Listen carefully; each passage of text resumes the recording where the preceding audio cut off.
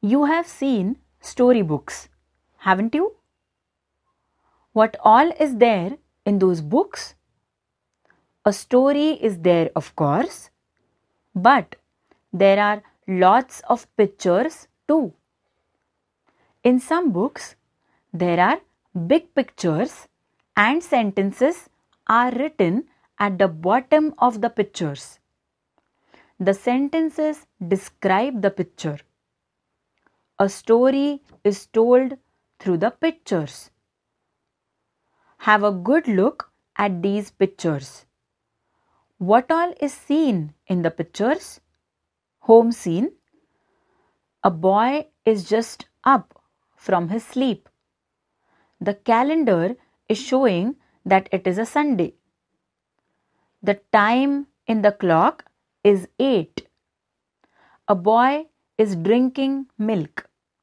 Did you see the picture? Did you read the sentence properly?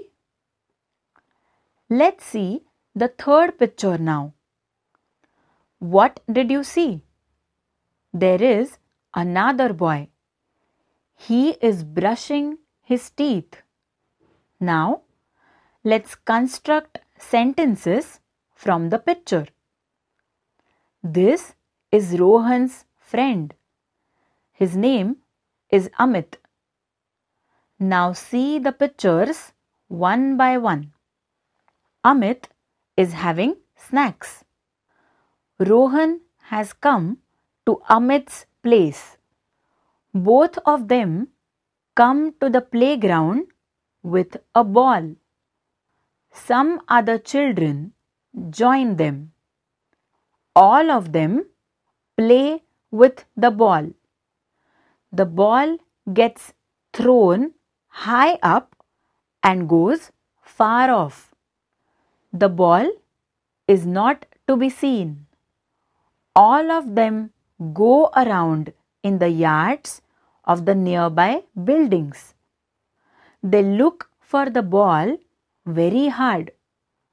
After a while, they see the ball in a pot of a plant. All the children become very happy. They all come back to the ground to play.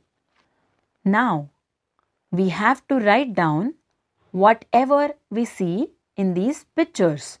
Okay? First, make a list of whatever objects you see. Snacks, a ball, a playground, a building, a pot. Now, tell everything that the children did. Had snacks, came to the playground, started playing. Go on writing this way. Now, write whatever you see in each picture in complete sentences. Form one sentence per picture. You may take help from your parents or any grown-ups. What did we learn? We learned to make a list of things seen in the picture. We learned to construct sentences about the things seen in the picture. Looking at the pictures in the right order, we learned to write a story. Exercise.